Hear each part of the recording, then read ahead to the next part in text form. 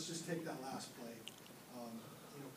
Kyler was just talking about how he desperately wanted to run the clock out with the offense, but that wasn't possible. So what's going on in your mind when you get back out on the field and then when that ball's floating in your hands? Man, just go out there and make a play.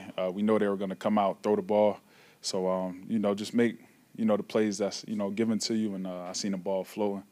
My eyes got real wide, and I just, went to go dive for it and, played out in my favor. Is that about your favorite thing to see as a linebacker, a ball tipped up in the air? Yeah, man, because I feel like I had stretches where I just don't see the ball come my way. And, the last time I caught an interception was Dallas last year. So I've been trying to manifest it all year. Every time in practice during walkthrough, I'm having, the guys throw me the ball just to visualize it. And it came to fruition today. So. Can you put it in perspective, the performance by the defense? You guys probably heard some of the criticism. Yeah, terrible performance last week. We put that in the back burner, used it as fuel, and came out here against, Super Bowl contender, multiple NFC championship team.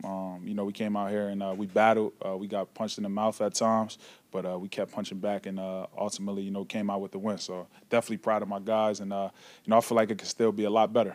Kyzir, what switched in the second half, obviously shutting them out? We just looked at the tape, seeing what we could do better, made a couple fixes here and there, and, just try to keep the energy high, the effort high, and just keep, speaking positive, on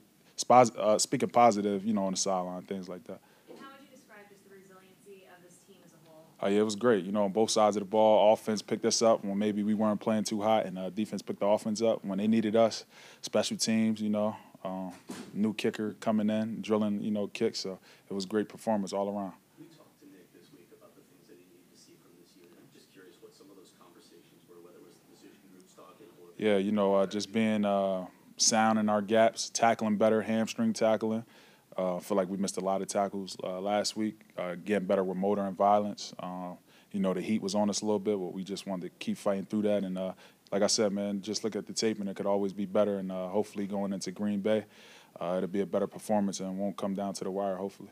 How do you feel like you guys did against their run game? I feel like we did real well, man. It was a couple slip-ups here and there, but, with a good team and a good scheme like that, things are going to happen. But overall, I felt like we were pretty sound. What made that possible? They got a good scheme. No, For us? We're drilling that all week. They like to play bully football. They got Trent Williams over there, so, we know what they like to do. And, we just try to put it in our head, drilling in our head that we're going to stop the run and hopefully make them one-dimensional and just force them to pass it.